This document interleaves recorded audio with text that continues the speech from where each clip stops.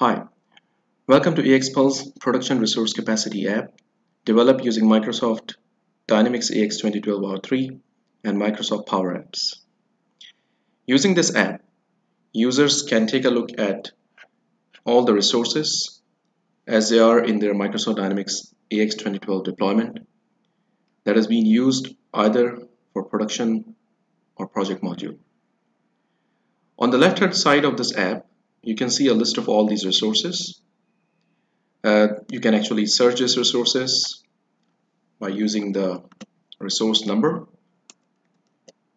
or you can actually search it by using the name as well. So let's take a look at one of the resources we have and try to explore what do we have got on the right hand side of the app. So for the purpose of this demo, I will probably take some example that has data in my AX 2012 deployment. So let's take a look at this particular resource. The resource number is 3115 and it's a mixer machine that is used in production. On the right hand side of this app, you can see two lists. This particular list is actually the weekly resource utilization. So right now you can see week 9, week 10 and week 11 and so on. And this actually shows you the resource capacity in total, what has been reserved and what is the remaining capacity for this particular week. Similarly, you can go through all other weeks, and all this data actually is coming from Microsoft Dynamics AX directly as part of the real-time integration.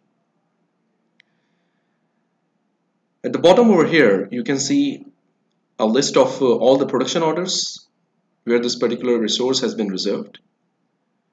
And you can see for this example, we have 2 production orders where this particular resource is reserved in AX 2012. So using this quick view, users can actually find out what is the capacity available, what has been reserved, and which production orders it has been reserved. Now on this section, we have provided 2 charts. So this particular chart is actually telling you the resource reservation, and if you look at this x-axis or horizontal axis, you will see the date. And on the y-axis there is the reserve capacity. So for example, for this particular date, which is I believe March 1st, you have the reservation for this resource as 4 hours, I believe, and you can also verify from this list here. The second chart is the week idle capacity, and what is actually telling you is what sort of capacity is available for next 4 weeks. So let's say if we take a look at week 9, we have this capacity 20 available, and you can also verify it from here as a remainder capacity value. Then week 10, 11 and 12, that is the next 3 weeks, you have the capacity 40 as the available capacity or remainder capacity, and you can also verify it from the list here. You also have the provision to set up or select the plans, just like when you select the different plans from the capacity load inquiry from Microsoft Dynamics AX Rich Client.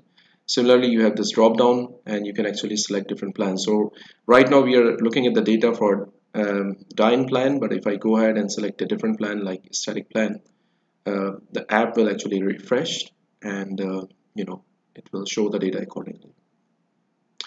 So that is all. You can actually find this app on the partner showcase for Microsoft Power Apps portal that is officially available there. For any details or further information or maybe a demo, you can always contact us. Our email address is info@axpulse.com. Have a nice day and goodbye.